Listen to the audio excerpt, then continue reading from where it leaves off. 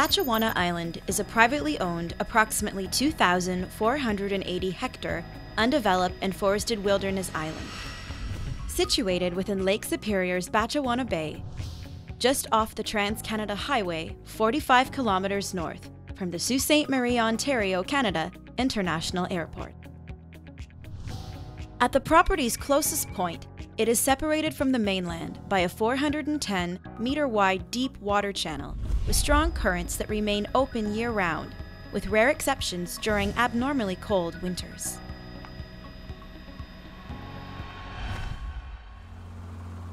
The last major economic activity on the property was in the late 1960s, when it was logged for hardwood saw and veneer logs, and has remained undeveloped ever since, and is one of the largest privately owned islands on Lake Superior.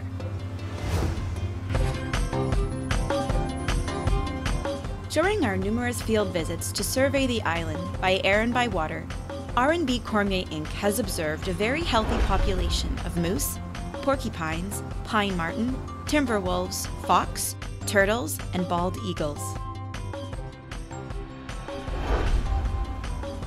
The property owner has decided it is time to either sell the property or seek out development opportunities with interested partners and/or co-developers, which could include sustainable logging.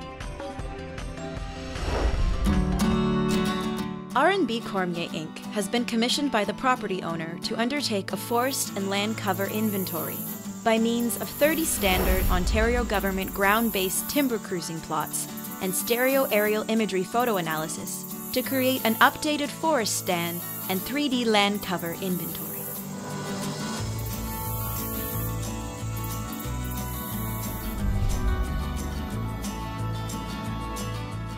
The resulting inventory and cruise plot data was used to develop a commercial forest product growing stock based on local empirical yield tables and 2 to 3 year sustainable harvest to prepare the property for carbon offsets or recreational developments.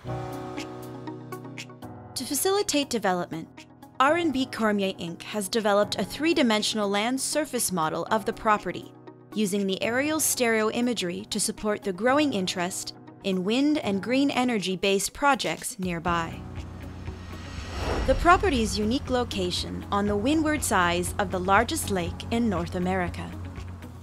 R&B Cormier has also developed estimations of potential revenues from sustainable logging and forest carbon offsets now that Ontario has joined the Western Climate Initiative, along with California, British Columbia, and Quebec, where cap-and-trade systems currently or soon will exist and will allow trading in carbon credits among the initiative's members.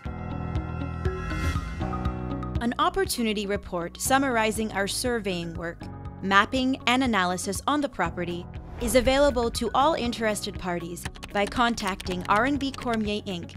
via our website at www.rbcormier.com.